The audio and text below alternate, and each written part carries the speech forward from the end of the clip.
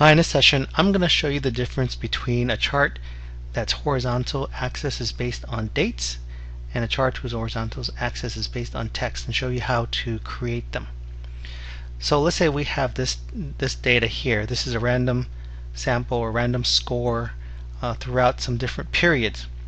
Now, since this is based on date, what it's doing is, even though these horizontal labels here are equidistant, 930 to 2010, 2011, and 2012, the lines for the series here are different, so they're not equidistant. But as we see here, even though the labels for the horizontal are different, it treats them equidistantly. So the difference here is the same, but the differences here are separate. So it just depends how you want to show your data. So in this example, it gives you a good indication. Let's say, for example, when the scoring is taken from, let's say, the second time period to the third, we see that there is a long range between, or there's a big gap between those, about 6 months. So you can see that visually here.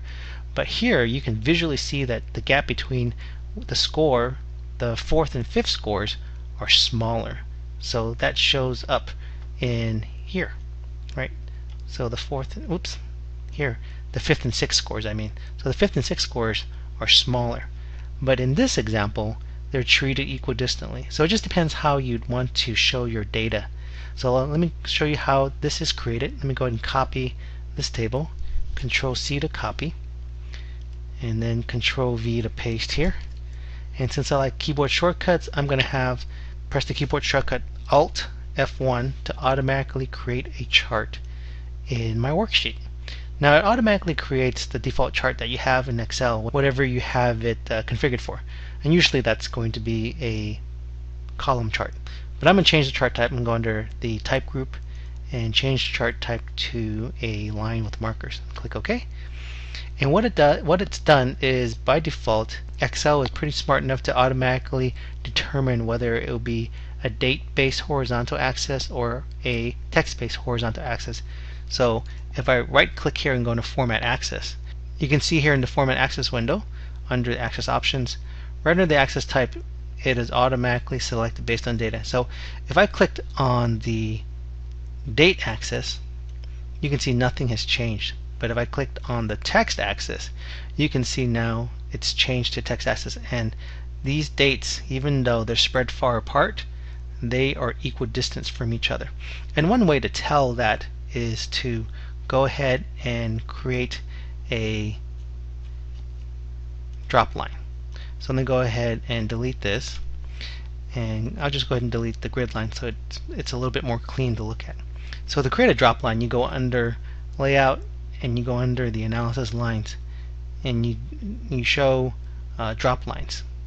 So what it does is it shows these drop lines, so now you can really tell that they're equidistant from each other. So if I right click here, the axis here, and go into Format Axis, you can see that since I have text axis, it's equidistant from each other. But if I had date axis, you can now see that they are not equidistant from each other. So it just depends how you would want your data to be viewed, or how you kind of want to represent that data. So sometimes you want to show the impact of the scoring, in this case the scoring based on the gap between the different score dates, or if you wanted to show less impact and just show the gross amount of time periods that it got scored, then maybe you just want to have it as text-based. So it just depends how you want to show your data. So let me go back to sheet 1, and so that's a difference between the date-based horizontal axis and a text-based horizontal axis. Hope that helps. Thanks for watching. If you want to see more videos from me, click here to subscribe to my YouTube channel. And if you enjoyed this video, don't forget to like it and leave a comment below. I'd like to hear from you and hope to see the feedback. Also, do you think others might benefit from this video? If so, click the share text below. YouTube will automatically provide a shortened link to this video and give you options to share on Facebook, Twitter, Google+, and other social networking sites. Again, thanks for watching.